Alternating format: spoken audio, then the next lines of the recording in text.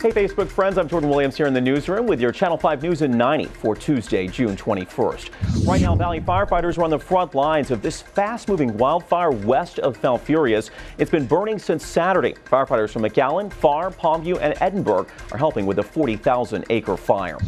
Other major wildfires also burning across Texas today. This one in Grimes County in the Navasota area forced about 2,000 people to evacuate this morning. The man accused of killing a Brownsville museum director in 2009 will spend at least the next 30 years in prison. Ernesto Ivan Martinez pled no contest Monday and avoided the death penalty. This Farr man is demanding answers. He says it took police too long to get to his home during an emergency. Jose Garza tells Channel 5 News someone threw two large rocks through two of his windows. He called police and says it took them about 28 minutes to arrive. The police chief says it took about 13 minutes. He promises to look into the matter.